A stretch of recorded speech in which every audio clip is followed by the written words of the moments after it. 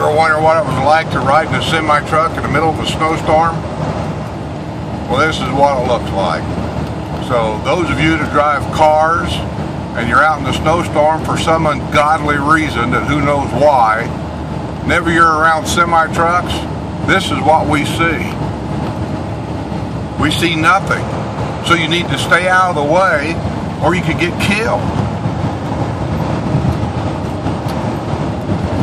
Watching this truck goes around and the snow that blows, and see what I see. See what I see? Snow blowing everywhere.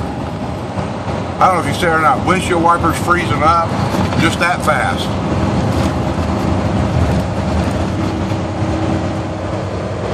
I'm only going 45 miles an hour.